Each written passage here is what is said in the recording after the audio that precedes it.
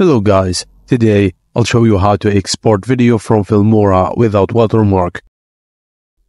Firstly, download Filmora and open the application. Drag and drop the video files into the edit section which you want to remove the watermark from. Set the aspect ratio to 4:3 and resolution to 640 x 600. Double check the video clip and move it to the top of the timeline. Then click Export. High quality will still show a watermark. Next, go ahead and install CapCut if you don't have it and import the Filmora video. Trim the watermark section and then set resolution to 16:9. Use the crop tool to adjust the video positioning and export the video again and confirm there is no watermark.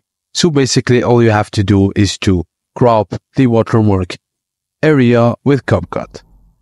And that's it guys. Thank you for watching and please don't forget to like and subscribe for more.